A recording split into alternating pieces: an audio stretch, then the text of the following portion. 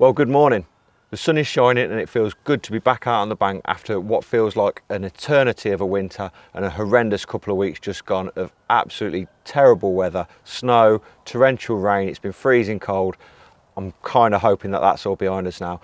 We're here at the Leigh Sinton syndicate, which has 3 lakes all quite close together, which in my eyes lends itself to a mobile approach, which is exactly the way I like to fish. Now, I'm not just here to fish, I'm also here to talk to you about a piece of equipment which I find really useful in my fishing when it comes to keeping mobile, and that is the X-Trail Compact Barrow. So without further ado, let's get the barrow out, get her loaded and get out around those lakes.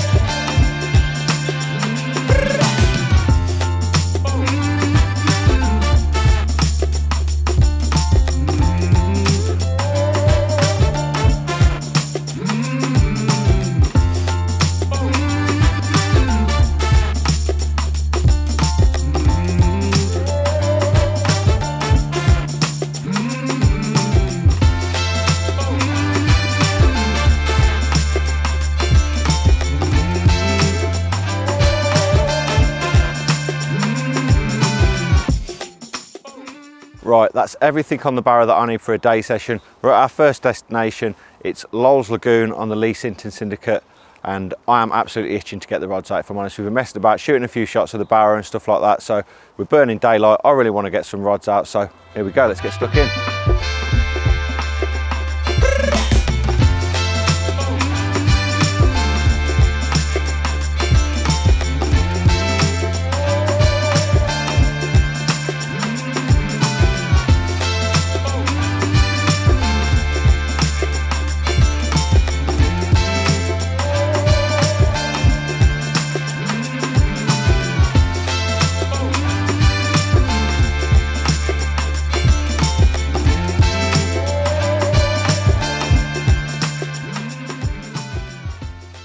Okay, so we're now on Molly's Mere. It's the second lake on the complex, slightly bigger than Lowell's Lagoon, which we've just been on. Caught a little common, and when I say a little common, I mean a very small common, maybe 3 pounds if that. Slipped that one back, did put the rods back out there for about another half an hour and decided time's rocking on. We wanted to check out the other lakes on the complex, so everything got whipped back onto the barrow and we're round here on Molly's Mere. So I've put one rod up in the corner down there. I've got one more rod I'm going to put out back towards the corner behind me just down there, and then we're going to be back fishing again.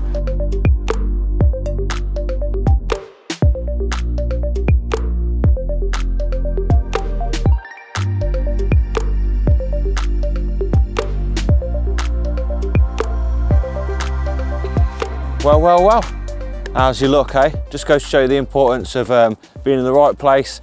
Keeping mobile allowed me to get round onto Molly's, dropped a rig in the edge, hadn't even got the other rod out, and this one was ripping away. Lovely little common, no massive size obviously, but a bit bigger than the one we had over on Lowell's Lagoon, and hopefully a sign of things to come. Probably going to spend maybe another hour or 2 up on this lake, then as it moves towards the evening we're going to move down onto the other lake just down there, which is called Helga's Creek, and hopefully we're going to pick up another fish, maybe a bigger fish, who knows. I'm really enjoying this mobile style of angling today. Let's crack on, see if we can get another one caught.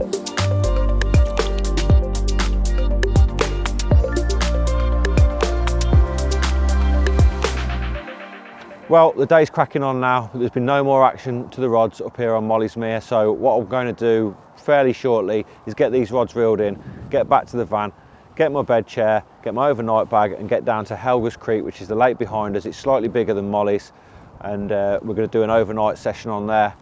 I want to get there fairly sharpish. We've had a look at the weather app. It does look like there could be a bit of wet stuff coming in. Certainly looks like it on the horizon. So with that said, let's get cracking.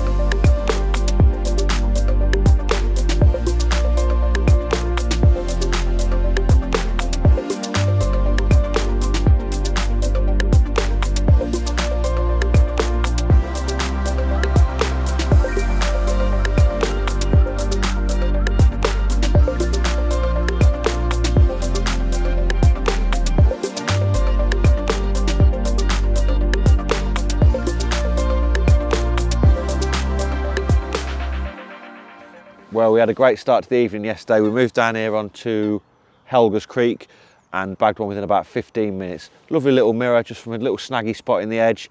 But after that, the weather didn't half drop cold. I think we had -2 last night, and I think that pretty much killed the fishing for the evening. We had nothing more this morning, so I'm pretty eager to get on the move and see if I can search out some more fish to have a go for. But before I do that, I want to talk to you about the X-Trail Compact Barrow, how I load it up and how I go about using it in my fishing.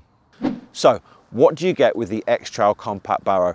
I've laid everything out flat, I've disassembled the barrow so that I can show you that exactly. So let's start. You get the wheel, you get 2 handles, then you've got the frame. Now the frame itself is a low profile frame which comes in really handy if you're using a car or a smaller vehicle. It just takes up less room in the car, which is a big bonus when you're talking about a big bulky item, a tackle like a barrow. Right, so that's the frame. Let's move on to the bags. You get the big drop-in bag which goes in the main centre area of the barrow, and you get these 2 smaller drop-in bags which go either side of the wheel. So you get loads and loads of storage with the X-Trail Compact Barrow. Let's put it all together and then I can show you. Okay, so the first step to assembling the X-Trail Compact Barrow is to fold out the legs on the frame and then attach the wheel, tightening the thumb screws as you go. When you've done that, you can flip the barrow over and fold up the barrow at the front of the frame. This bar can be extending the length of the frame, allowing you to get more weight over the wheel. Next, you want to attach the handles. There's lots of adjustment in these handles, allowing you to set them to a height which works best for you. I now add in the drop-in bags either side of the wheel. These are great for heavy items such as water carriers, leads, etc. And then I drop in the main large underbarrow bag. This bag's massive and contains the majority of the tackle that I take on a session. I'll show you exactly what goes into that bag in a moment, but there you go, that's the X-Trail Compact Barrow fully assembled and ready to go. Now, not only do I love all the extra storage that all these drop-in bags give you, the fact that you can access them all from the side, so even when the barrow's got stuff on top of it, you can get things out from these barrow bags without having to unload everything off the barrow. Right, now I'm going to show you exactly how much kit I get into the main barrow bag on the X-Trail Compact Barrow. First up is a large NXG bits pouch with all my buzzers, and it's my NXG compact tackle pouch. I use this NXG bait bag as like a little cool bag, and it's my brew kit, very important there. This little NXG pouch has 6 pots of hook baits in it. I've got 2 bait buckets with me on this session. This is the lightest one, it's got some maggots in it, so that goes in there too, and then it's my scales. On top of everything goes my NXG rig wallet. This has got loads of pre-tied rigs in it. Last into the bag goes a little hand towel, just in case I need to dry my hands when I'm tying solid bags. There's zips on the side of this larger bag as well, so you can access the contents without having to unload the barrow. I just want to quickly show you the amount of adjustability that there is in the handles, allowing you to set them perfectly to the height that you require. Right, let's get the shelter down so I can show you exactly how I'm loading this barrow. I've been using a Tempest Brolly V2 quite a lot, and there's a good reason for that. 1, it's the lightest shelter in the range, and 2, it's the compact size that it goes down to when it's packed away. I've actually done away with the bag that the brolly comes in, and I'm using these straps off of the NXG Camera Tech bag to strap the brolly up, and as you can see, it fits perfectly inside my Sanctuary oval crib. Right, back to the barrow. I put my water carrier in one of the front drop-in pockets and the heavier of my 2 bait buckets in the other pocket. Next, I put my chair right at the front of the barrow over the top of these pockets. This is closely followed by my bivvy mat. My bed chair goes on next. This goes right over the top of the wheel, keeping the weight forward.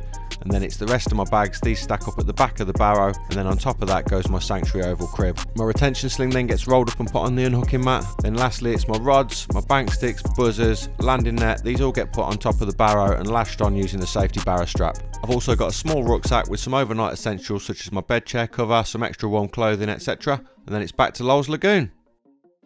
Okay, so we've come back up to Leigh Lagoon to have one last go before we shoot off. The weather's turned though, it's cold, it's just started to rain. I can't really see it happening. We're going to give it about another hour and then get off. But the point of this trip wasn't necessarily to come and catch as many fish as we can. It was to come and demonstrate the qualities of the X-Trail Compact Barrow. Now, let me address the elephant in the room quickly. I know that electric motorised barrows exist, but if you're not looking to spend the best part of £1,000 or more on a barrow to cart your kit around the lake, then something like the X-Trail Compact, like what I've got here, comes in at around £200, and it is perfectly adequate to the job, whether you're doing big sessions and you want to load it up with all your gear and just take it from the car to the peg, or whether you want to stay light and compact, mobile and organised. The X-Trail Compact Barrow is perfect for all of those scenarios.